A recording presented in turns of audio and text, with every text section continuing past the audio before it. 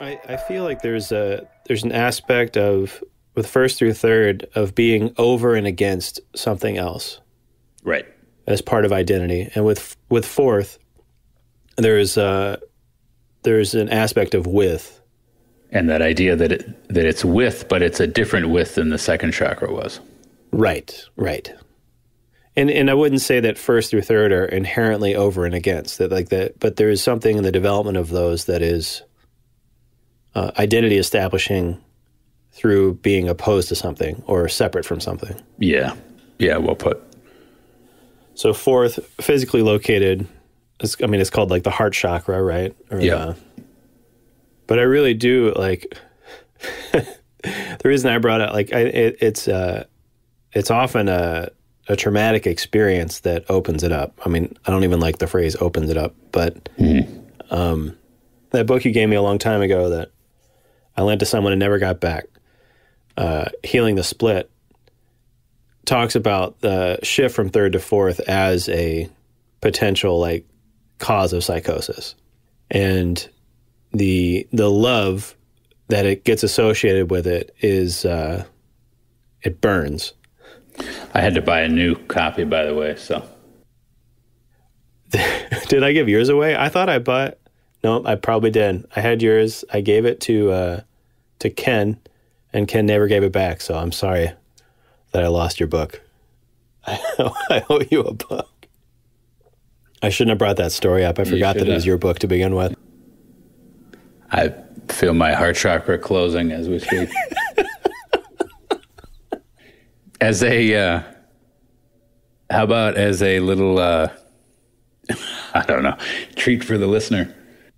You up for me? I'll do my best to shift into four chakra consciousness, to whatever degree I can at the moment, even though you lost my book, and then see if you notice it.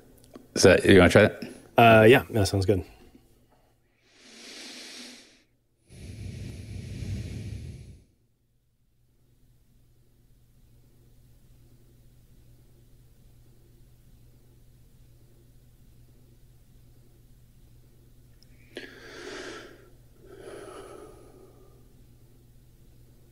Okay, so if I was going to describe the shift I feel when I do that,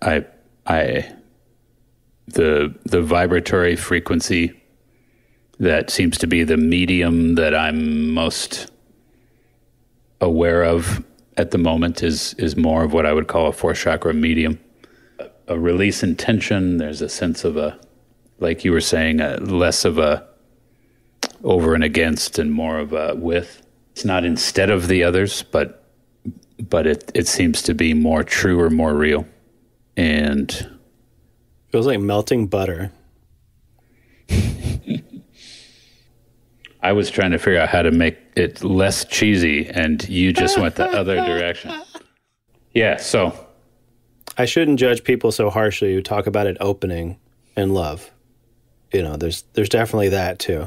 So I don't mean to denigrate that. I think just some of my own experiences make me angry. I hulk out thinking that if that's like the only experience someone ever had of it, I'm like, well, F you. I don't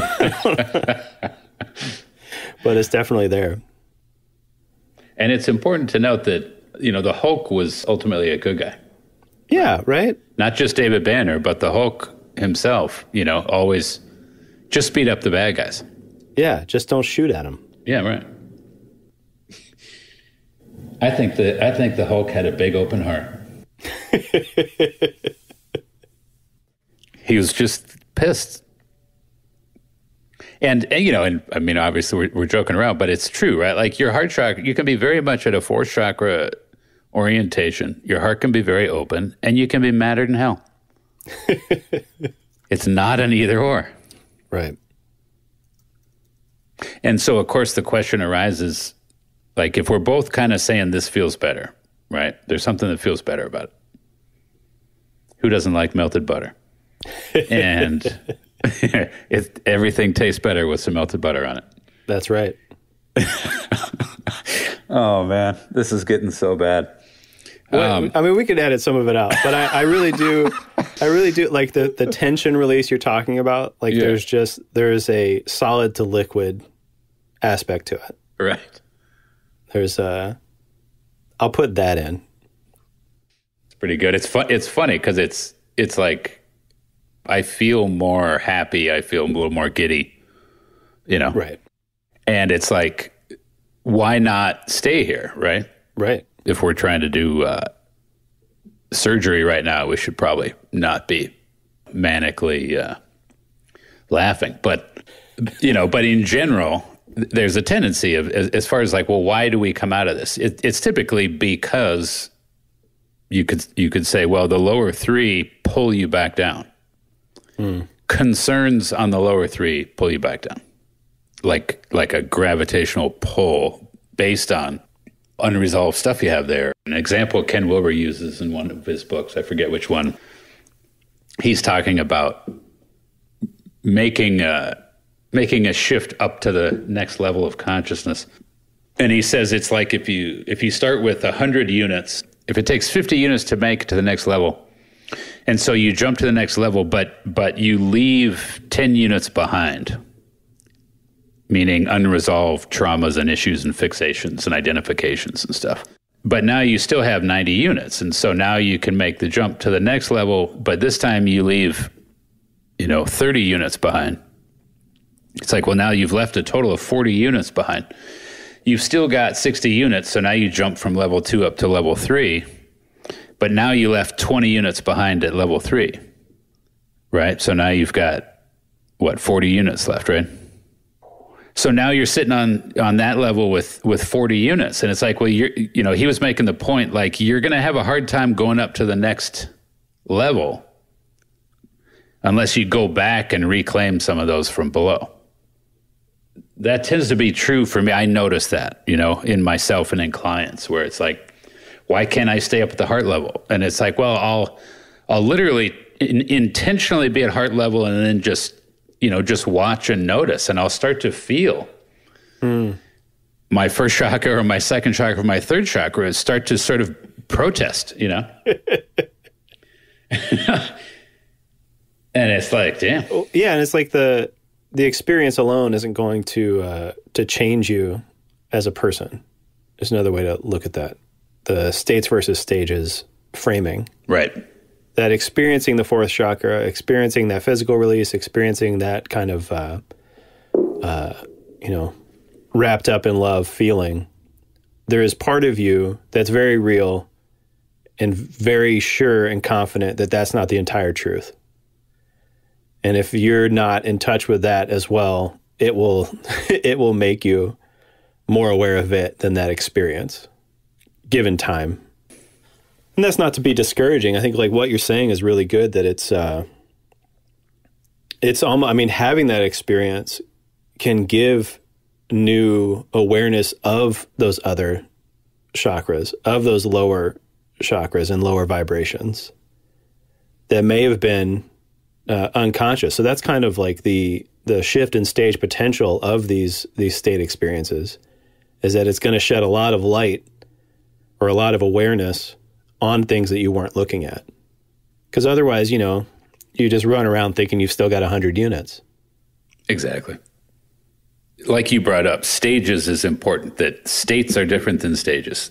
People can access a state at any level, but the stage means that you've integrated that you've established an awareness on that level that is stable and durable,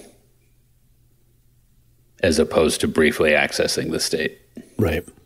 And the stages idea being that with states you can jump around, but with stages there's sort of the idea is where is your center of gravity, and that the center of gravity ideally shifts up through the levels. So states and stages, definitely a stage change to kind of shift into, a state change to experience fourth, but a stage change to shift into occupying it and kind of letting it shed light on the lower chakras. Right. Fifth chakra is it the throat? Is it in the throat? Yep. Just one more quick comment about the heart thing. Okay. This idea that there's awakening to the non-dual or to essence or to consciousness, which is different than making your way up through the chakras, right? They're two different paths.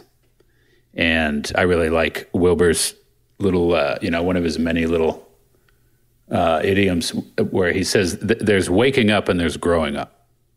And I definitely notice that a person can experience essence, can experience non-duality, can experience a sense of consciousness. But as we all know, or as most people know, it's like, but you can have a very immature or pathological person that's quite awake. And of course, that really confuses the people who don't understand that these are different processes. So absolutely, I think it's a super important point, and I like that framing of it too. I think for me personally, a lot of growing up happened after waking up. Exactly. And out of necessity. I'd like to meet someone that grew up before they woke up. Right. Yeah. Because that would be a unique person. Growing up continues forever after waking up. For myself, same thing. I feel like there was a certain waking up that happened, and then there was, ever since then, this more pressure to grow up than I felt prior to that. Mm. Just like you're saying, I mean, it shines a light on all this stuff that you're forced to deal with. That conscious awareness is there and continues to disrupt every time I feel like my ego gets a nice firm foothold somewhere. I feel consciousness going to work on it. I've had brief moments of seeing the fourth dimension. I mean, I can do it at will to a teeny degree, but I've had a couple of experiences where it was like 1,000 times that, and it was completely overwhelming, and it was almost like, thank God I was only there for a brief time. Is that in line with fifth chakra energy, or kind of distinguish where you see the line between 3D and 4D being? See, there could be, I guess, just talk more about it. This is the first time we've talked about 3-dimensional versus 4-dimensional. Mm-hmm. So maybe just, because I want to get back to kind of describing it and what that was like, but just a little bit of context for what distinction you're making by saying brief glimpses of the fourth dimension. It feels like you're hesitant to try to give words to it because it's going to be representational, but I think it's,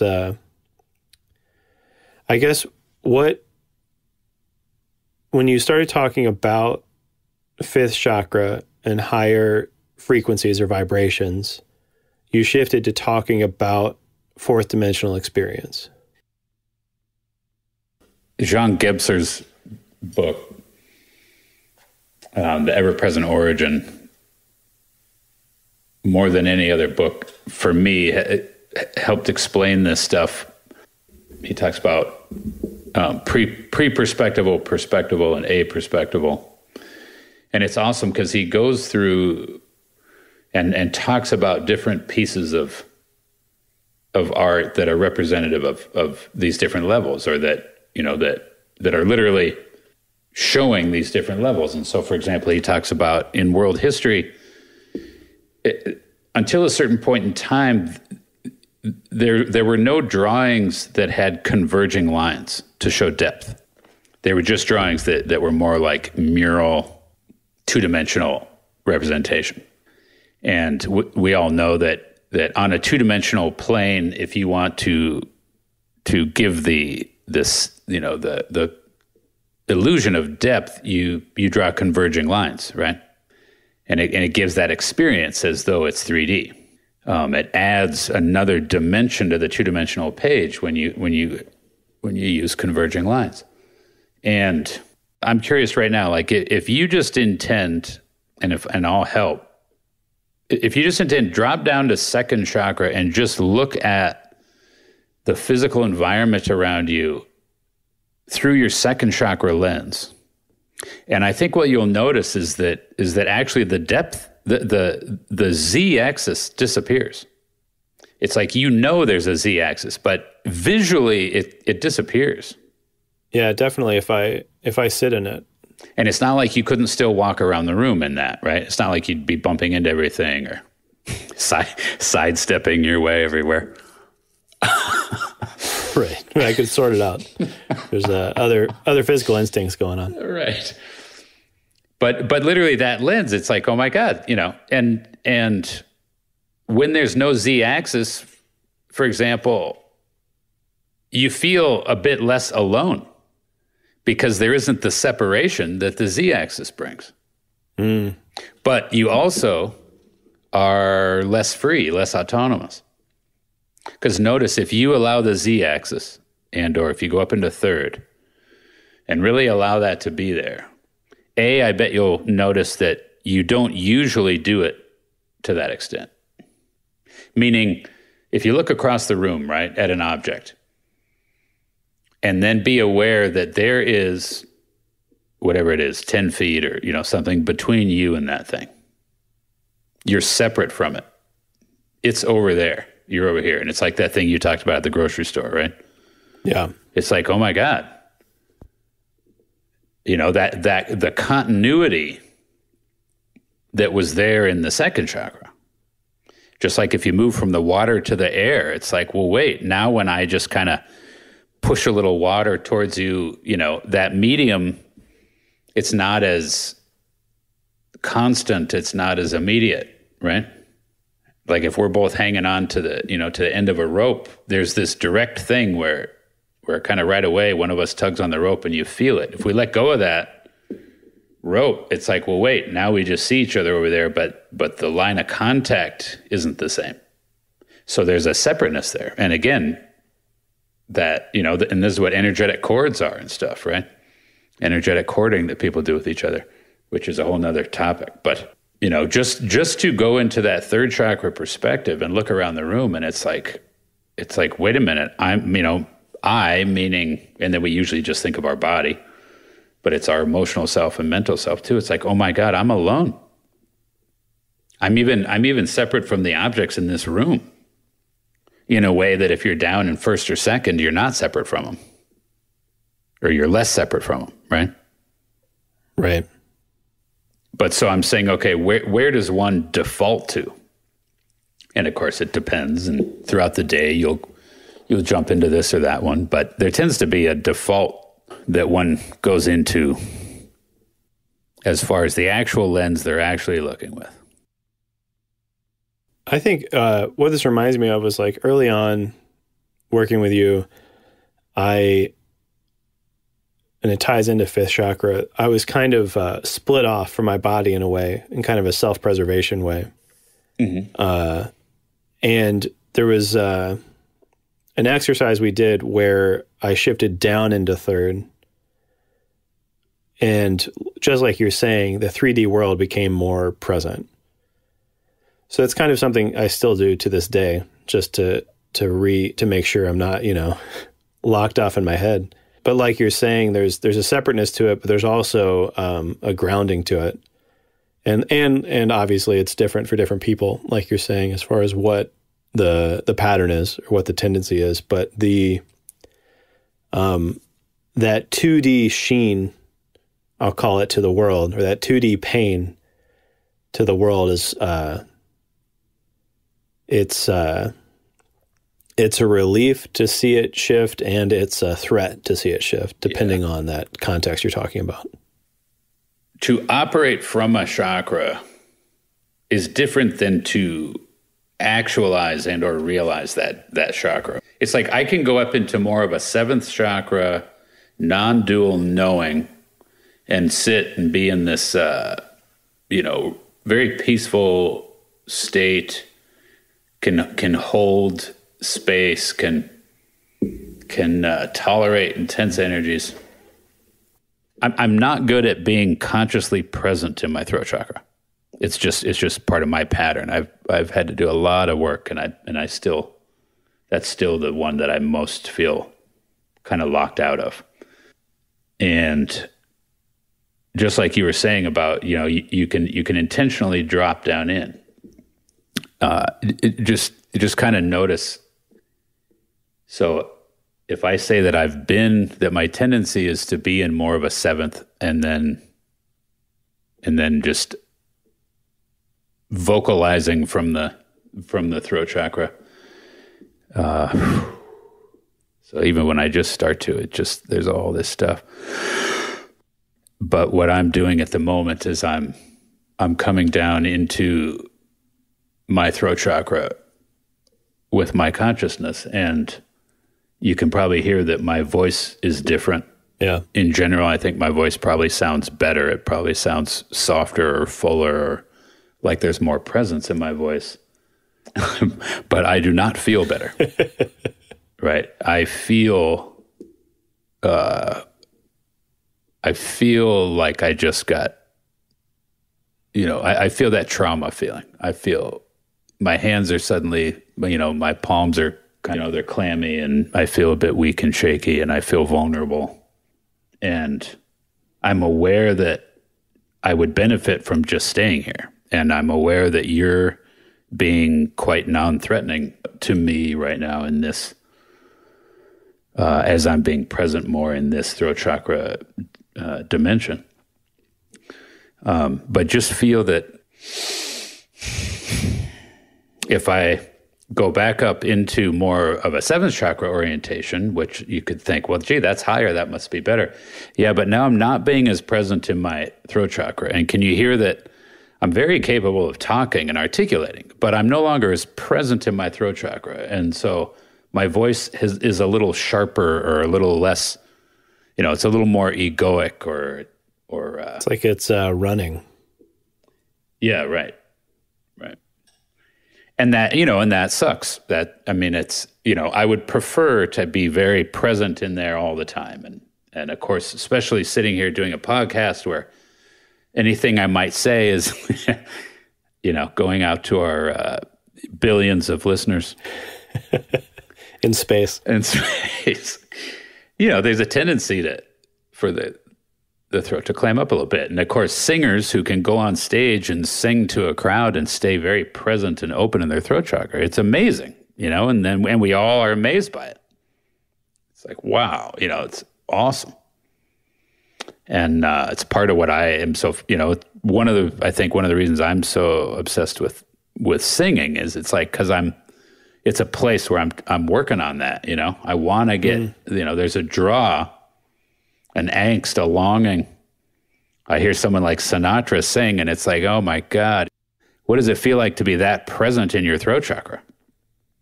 Can I ask a question? Yeah. So when you kind of bring awareness to your throat chakra, what else? You mentioned kind of the sweaty palms. You mentioned just the vulnerability of it, which can definitely feel and hear, like even if your voice settles in, that it's a cave, right? There's a way in which you're seeking shelter in that place, or worried about what might come in. Physically, what do you feel in your face? It can vary, right? When I was doing that, my face felt fine. It actually felt kind of more relaxed, and my throat muscles felt more relaxed. I felt like I was living in them more. Okay. Yeah, totally. I think for me, I think I have a similar, I think I've talked to you, just some different issues with my throat, like tightening up and just kind of, there's stuff going on there. And to me, like as we were doing it, I was noticing my sinuses more, and just something locked up there. I don't know what it is, but it's like you said, it's like you can feel the need to sit there more. but it's not tough to find the space for that. And I mean, I can just feel it sort of settling out now, but for the last couple minutes, suddenly I was like, okay, what time is it? Is this almost over? I need another cup of coffee. Like my mind was just like, get out of here. Yeah, there's a flight response. Yeah. If you want to learn more about the Dimension Approach, please visit dimensionapproach.com.